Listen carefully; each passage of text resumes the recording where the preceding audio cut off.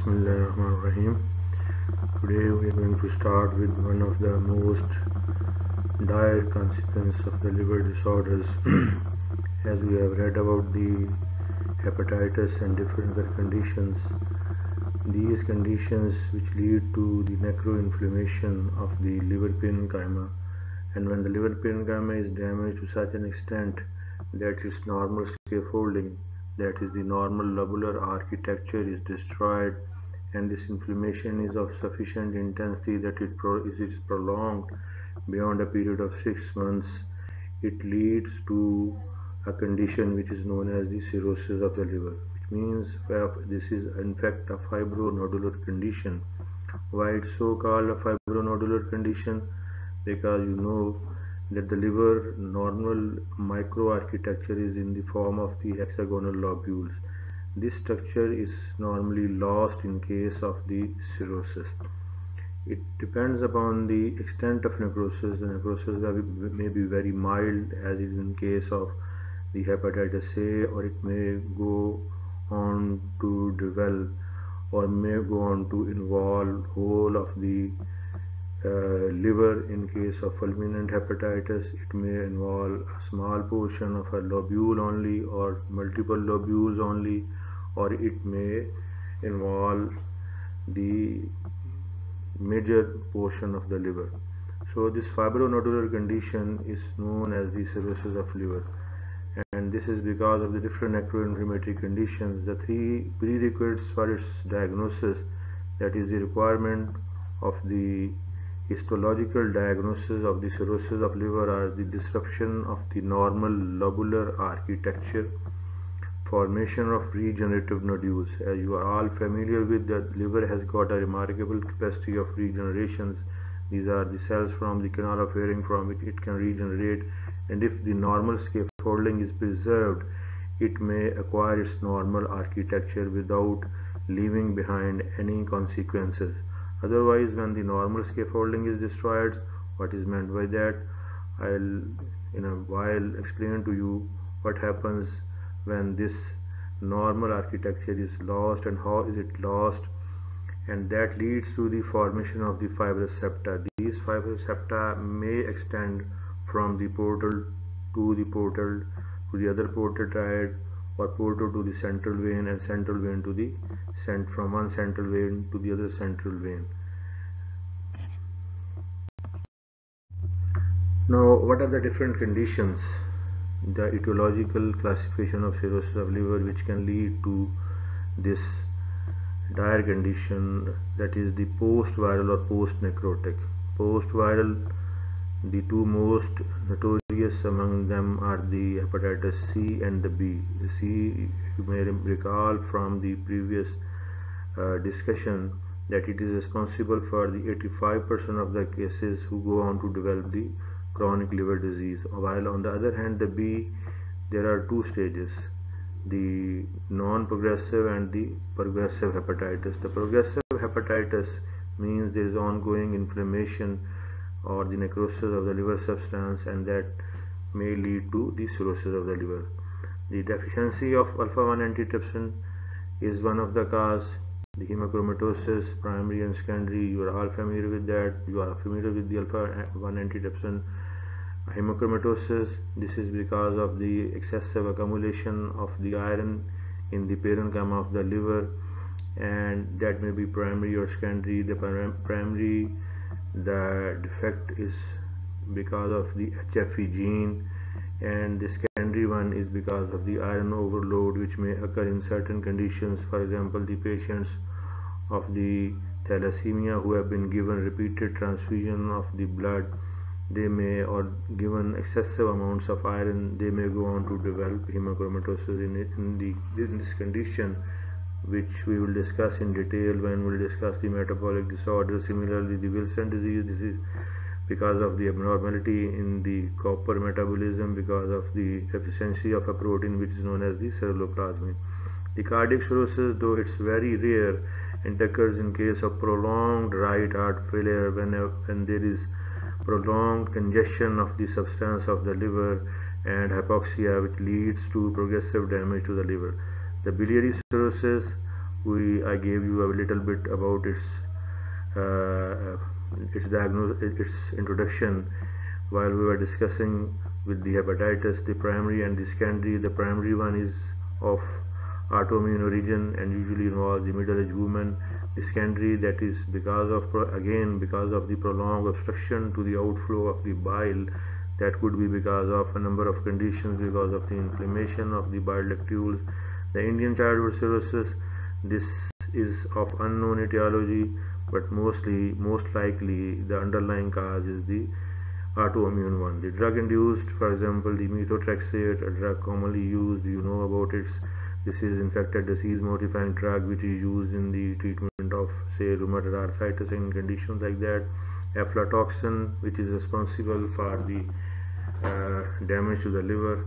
And cystic fibrosis is a condition in which there is fibrosis of the liver and other organs in the body. The cryptogenic or the idiopathic. What is meant by that? Cryptogenic or idiopathic, the cause of this is usually not known, but a number of conditions, for example, the non-alcoholic fatty liver disease and conditions like that can be there underlying this condition. Now if you can see, this is again a repetition of the same, that what are the different conditions. You can see here chronic alcoholism, autoimmune hepatitis, non-alcoholic steatopathies or steatohepatitis, Wilson disease, hemochromatosis, drug and toxins. Similarly, these lead to stimulation of the certain cells or the certain cells which normally are not responsible for laying down the fibrous tissue, but in case of the cirrhosis, when there is a release of multiple monokines, cytokines, different growth factors, tumor necrosis factors, etc., they can lead to. And what are those? There is normally stimulation of the Kupffer cell. You know that these are the histiocytes or fixed macrophages lining the space of disc, the neutrophils and T cell, leading to secretion of the various cytokines like tumor necrosis factor alpha, transforming growth factor beta, which in turn activate the quiescent cells, the cells, ito cells, resulting in the production of the profibrotic mediators and the expression of their receptors. Pathogenesis of the cirrhosis thus involves three major mechanisms. Number one is the hepatocellular death, means this death of the cells leading to necrosis. That could be necrosis or the apoptosis, both. Regeneration of the hepatocytes, but these hepatocytes, when they regenerate, they don't regenerate in the typical fashion because the scaffolding is lost, so they may form smaller or larger nodules. And the progressive fibrosis, again this is a repetition of what we have already learned. The cells involved in the fibrogenesis are the Kupffer cells, the platelets, the hepatocytes, the endothelial cells, the stellate cell. This is one of the most important cells which is involved in the fibrogenesis because normally this is a fat storage or the vitamin A storage cell, but when under certain conditions, whenever there is a chronic inflammation, it may change its characteristics and it may convert into fibroblastic cells laying down the collagen. Cells of chronic inflammations, the mononuclear cells and the macrophages, lymphocytes, and finally the fibroblasts. These are involved in case of the cirrhosis of liver. Here is a diagram which has been taken from the Robbins. You can see here normally a delicate collagen fibers are lying in the space of DC along with the quiescent stellate cells. The Kupffer cells are there, the endothelial cells, and the hepatocytes. They have got a certain relation. Under the condition when there is a necroinflammation or there is inflammation because of certain cells, the stellate cells, they are activated. They become myofibroblast like cells.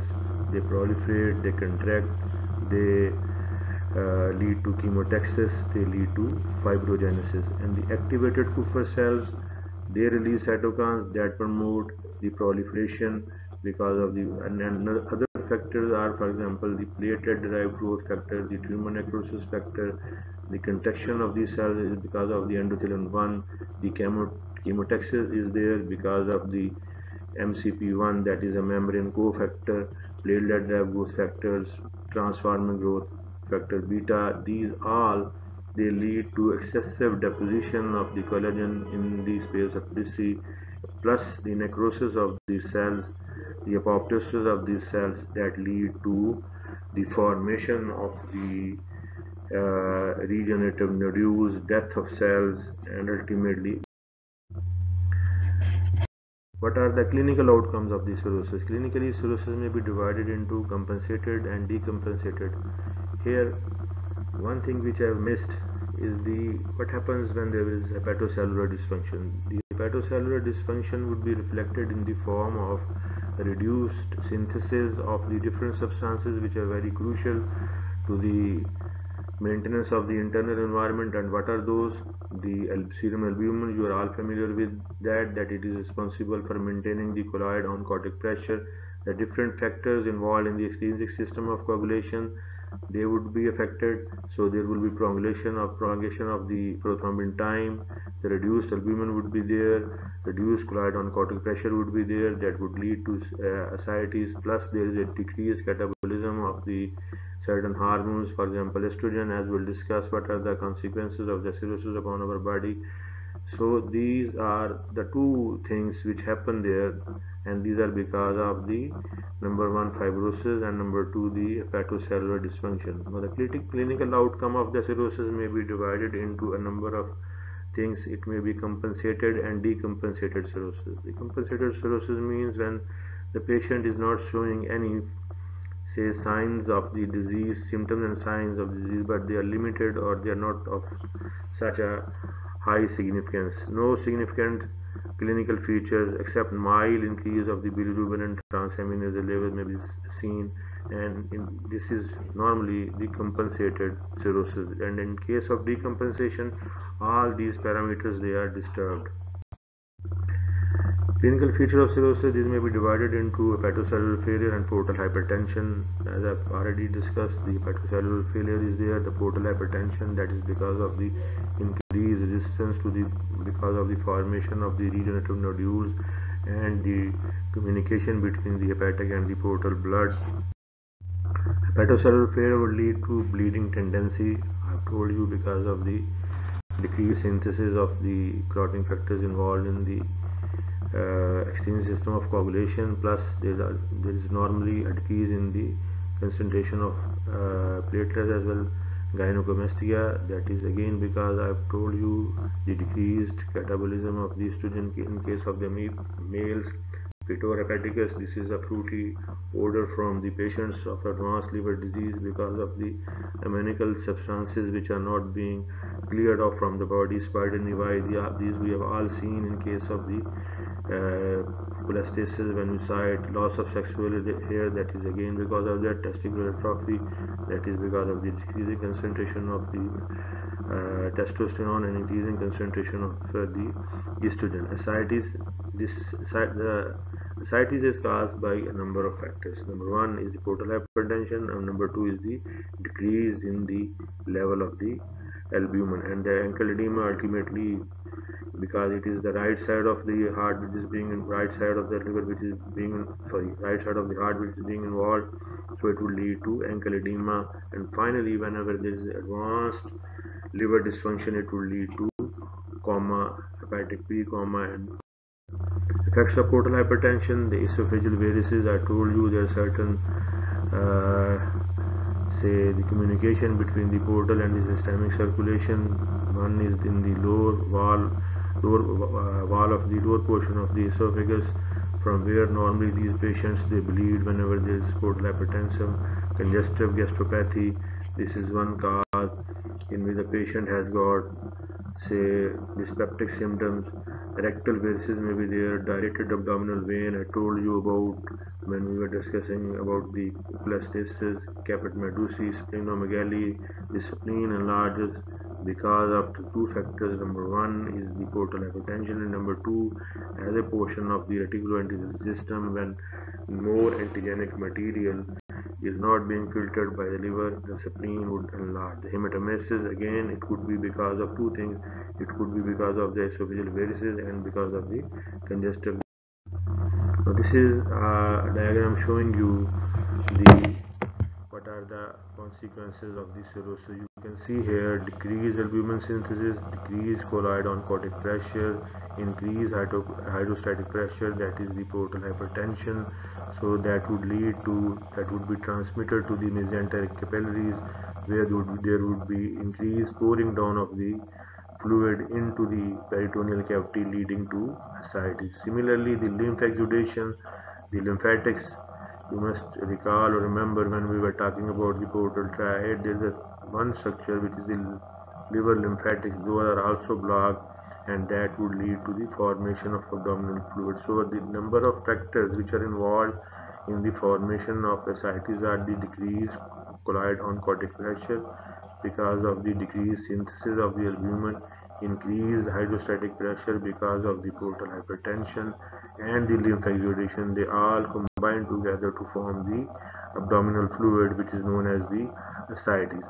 And this decreasing intravascular volume, what effect it is going to have upon the body when there is a decreased, say, perfusion of the kidneys, there would be increased secretion of the aldosterone. So this would give rise to secondary hyperaldosteronism, and as a result there would be increased sodium reabsorption, and when the sodium would be reabsorbed, definitely it would carry water with it. So these multiple of the factors, they keep on to enhance the formation of this ascitic fluid, and plus the dependent edema is there in case of patients with advanced chronic liver disease or the cirrhosis of liver. Here you can see another diagram. This is again to explain the different effects of the cirrhosis, portal hypertension that leads to formation of the carotid channels, bleeding varices, hepatic encephalopathy. This is because of the bypassing of the different substances, especially the ammoniacal substances, which go there in the brain, and they act as a false neurotransmitter, leading to the hepatic encephalopathy that may be manifested in the form of hepatic pre-coma and advanced hepatic coma. The ascites is there because of the increased plankton flow, peripheral arterial vasodilatation, central underfilling that can lead to hepatorenal syndrome, hyponatremia. I told you about that. Hepatopulmonary syndrome, high output cardiac failure may be there because of the increased retention of the fluid, because of the high concentration of aldosterone, etc. The lab diagnosis, this is simply a formality. The lab diagnosis is quite evident that what we want to know about is what it is because of. Because now the treatment is available for the earlier changes, the chronic liver disease, when it is in the earlier stages, when there is some, now the fibroscan is available, we can assess the intensity of the fibrotic process. So we should go for the normal routine test, the CBC. The complete blood count would tell us about the anemia and the decreased platelet count, etc. ESR is raised in almost any body condition whenever there is inflammation. Test for serological markers. Serological markers are done to differentiate between different types of cirrhosis. Is it because of the viruses? Is it because of the autoimmunity, or because of the other toxic substances? But the specific LFTs, the albumin globulin level, and the ratio of the albumin to globulin, normally there will be a decrease in the albumin globulin ratio because the globulins level is increased, the albumin level is decreased, and that is because of the decreased synthesis of the albumin and increased formation of the globulins. Globulins are formed because of the increased immune challenge from the antigenic material returning from the gut wall. The level of the transaminases, that would be definitely raised, and along with the alkaline phosphatase and GDT, the alkaline phosphatase would be specifically raised in cases like primary biliary cirrhosis. As you know, this is a obstructive condition which can lead to the raised level of the alkaline phosphatase. And finally, the liver biopsy is done to assess the level of the cirrhosis or the fibrotic process. Now we're coming towards the gross and microscopic appearance. Once the cirrhosis of liver was classified not only upon the etiological basis but also the appearance of the nodules. So depending upon the size of the nodules, it was divided into the macronodular and micronodular. If the size of the nodules was less than 3 millimeters, it was used to be called as the micronodular, and if it is more than 3 millimeters, it was used to be said as macronodular. But it is now known that it doesn't help us much in the treatment, though the micronodular in earlier condition may be less injurious as compared to the macronodular, which is more advanced form. As you can see here, this is a micronodular, the liver substance. The liver is not so much decreased in size, but here in case of macronodular, you can see here there is much decrease and much distortion of the liver substance.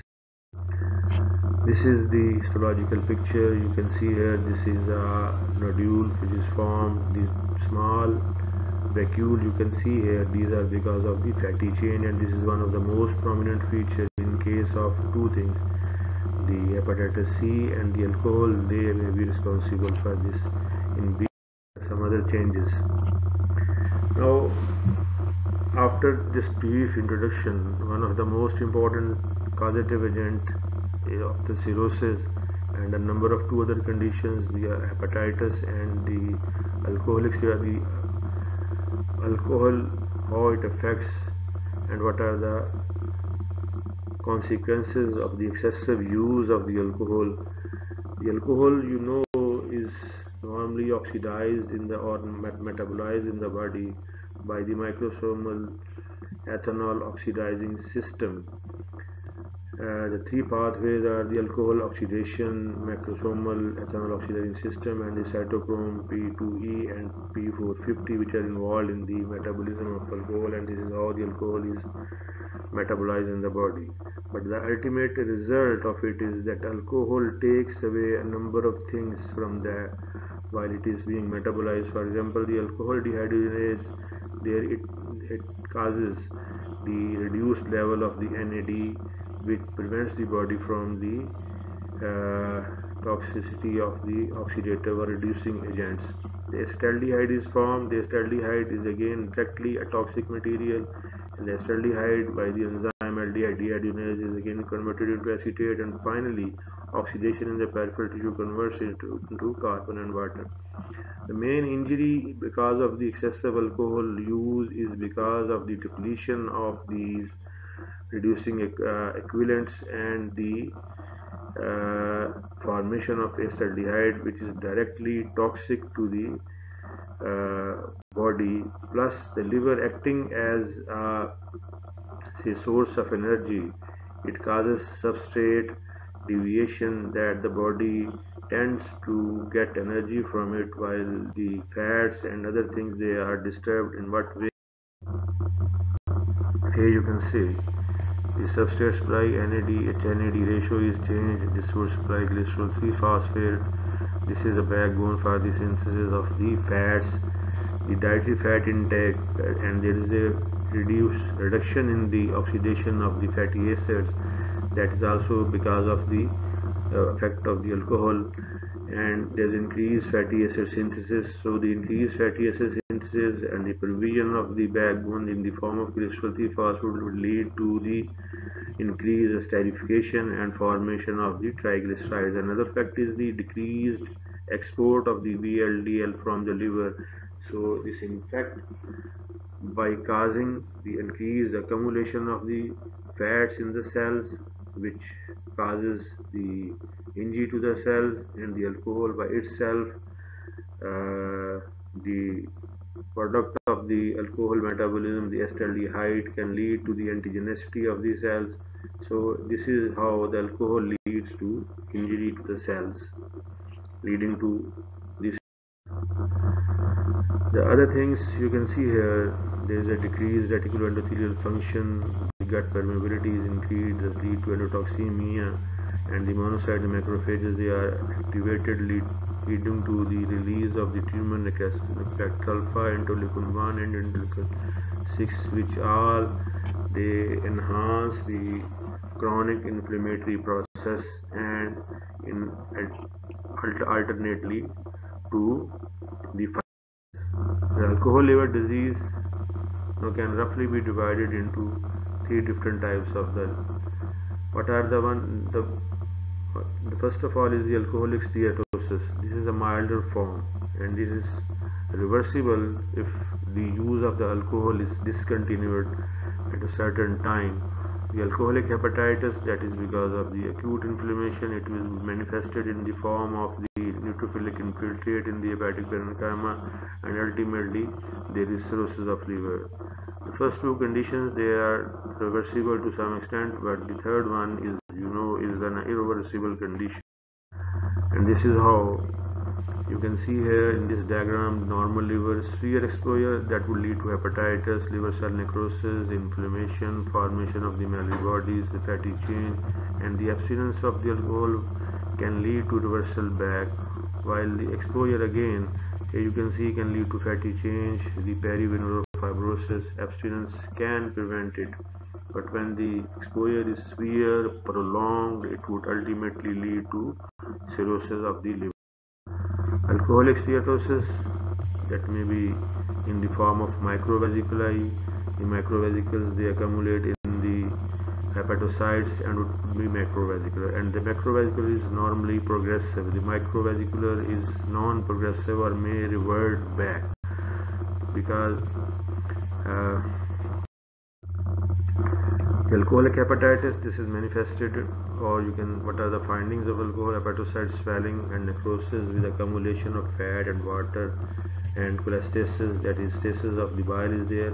The Mallory bodies, cytokeratin skeins, bright inclusions are seen in the cells. The neutrophilic reaction in the lobule and around the cells with the Mallory bodies. These Mallory bodies, they are to some extent characteristic but not specific for the alcoholic liver disease. You should remember, I repeat once again, the alcoholic hepatitis would be manifested in the form of hepatocyte swelling and necrosis. I don't need to explain what is the cause of the swelling of the cells, accumulation of fat and water, and the plastocyst is there. This would lead to it. Mallory bodies, these are the skeins of cytokeratin, means these tangles of the cytokeratin material which appear as bright inclusions in the cells, and the neutrophilic reaction is there. Here you can see the alcoholic hepatitis with ballonic degeneration, Mallory dank bodies, and steatosis, neutrophilic polymorph infiltrate around the hepatocyte. I can show you here with the help of pointer if it works. You can see here, these are the neutrophils. These are the neutrophils. This is the Mallory dank bodies, the skeins of the eosinophilic material. These are the degenerated hepatocytes you can see here. Similarly, these are the small, they are the apoptotic the cells. Similarly, these are the apoptotic cells. These rounded, this is a plasma cell, this is a lymphocyte, here this is again a plasma cell. So this you can see in case of the alcoholic liver disease. This is again a diagram showing the acute alcoholic hepatitis. The hepatocytes, they are ballooned. This is, I can show you the ballooned hepatocyte which has been encircled in this.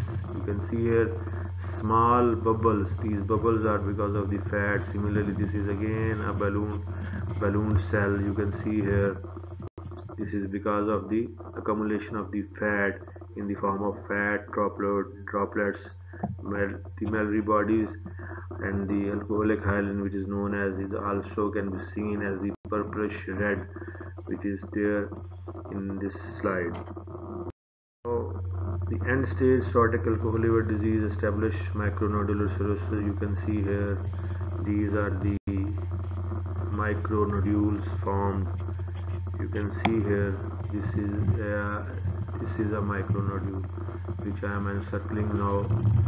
This is formed a micronodule, and this whole area shows the loss of the hepatic parenchyma. You can see here, I hope you would understand it. This area which I will highlight with the change the color. This is the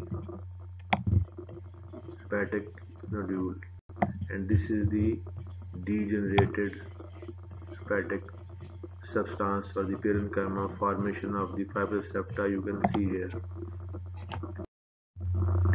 The NAFLD. Now, after these two important things, the non-alcoholic fatty liver disease, there are some patients in which there is no evidence of the hepatitis B or C and there is no evidence of the use of alcohol, but still they go on to develop the cirrhosis of liver or the fatty liver, and what it could be. This term NAFLD or non-alcoholic fatty liver disease has been applied, and this is manifested in the form of hepatic steatosis without the use of alcohol.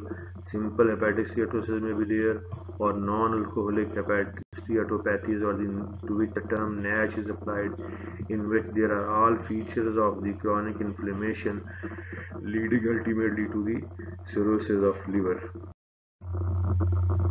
This is a diagram in which you can see how the different factors they interact with each other to lead to the formation of the cirrhosis of liver. What factors are involved, those are poorly understood, but because of the obesity, the insulin resistance is there. Metabolic syndrome is a condition in which there is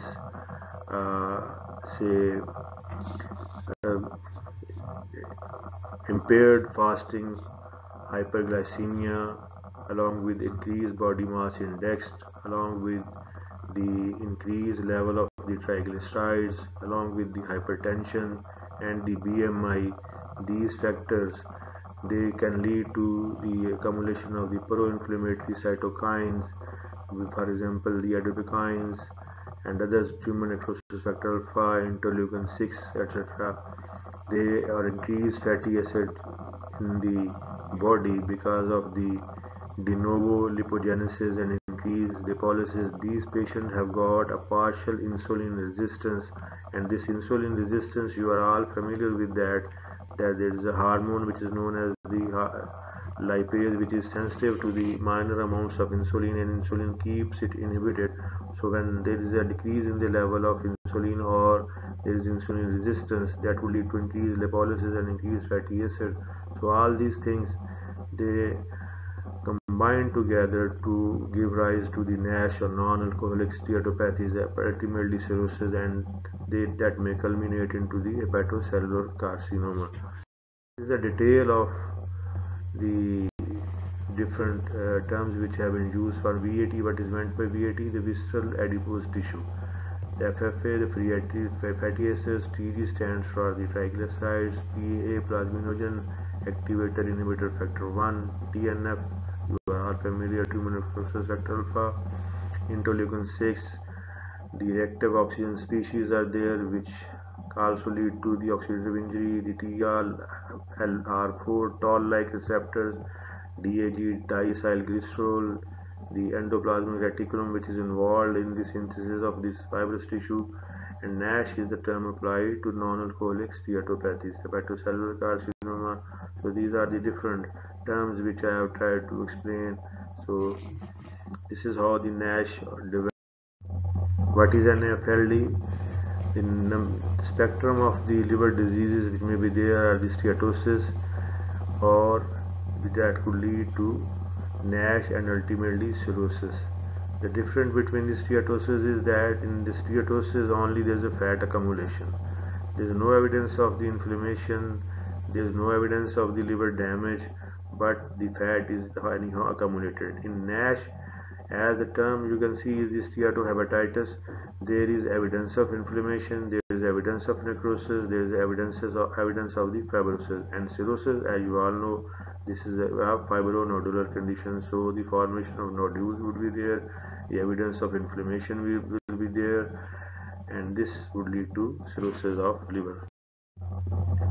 Now, natural history of non-alcoholic fatty liver disease, how the risk factors I have told you: overweight, obesity, metabolic syndrome, dyslipidemias, type 2 diabetes mellitus, polycystic ovarian syndrome, that can lead to NAFLD, and it progressively in the NASH.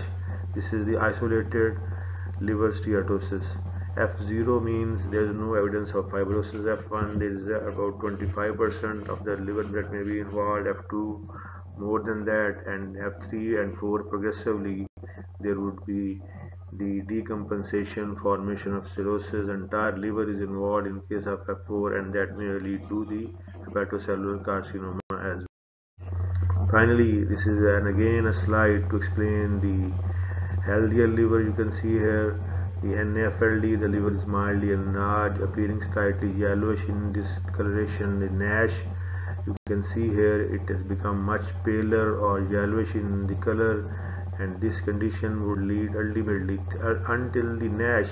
It may be reversed, but when the cirrhosis is there, so it becomes irreversible. You can see here the microscopic picture, the small fat droplets are there, but in case of the NAFLD, the vacuoles, the lipid vacuoles or the lipid droplets, they get enlarged, and when they are so much enlarged, they give rise to the damage to the cells, and damage ultimately that leads to necrosis, and inflammation is there. And whenever there is inflammation and the condition is prolonged, it would lead to the formation of the fibrous tissue, and the scarring would be there, leading to the cirrhosis of liver. Predisposing factors, we have been repeatedly discussing metabolic syndrome, obesity, dyslipidemia, and insulin resistance are there. The pathogenesis, again, hepatic fat accumulation, hepatic fat, oxidative stress would be there, so that would lead to the development of the NASH and the ultimately hepatic hepatitis. Features of NASH: hepatocytes, ballooning, lobular inflammation, and steatosis. So somebody is asked you what are the features, histological features. So you will write down there is a ballooning of the hepatocyte, and why it is there, because of the accumulation of the fat and fat droplets in the cells. Lobular inflammation, when the cells they are necrosed, there would be the second thing is to come here is the inflammation, and finally this steatosis is one of the features, that is the accumulation of the fat. This you can see here using the trichrome stain. You can see here these the vacuoles, the fat vacuoles, and the whole liver architecture has been disorganized. The small apoptotic nuclei you can see here. You can see the these are the apoptotic nuclei, and the fat is accumulated in it. These are fat vacuoles, and this is the area of portal triad. You can see here the inflammation around it.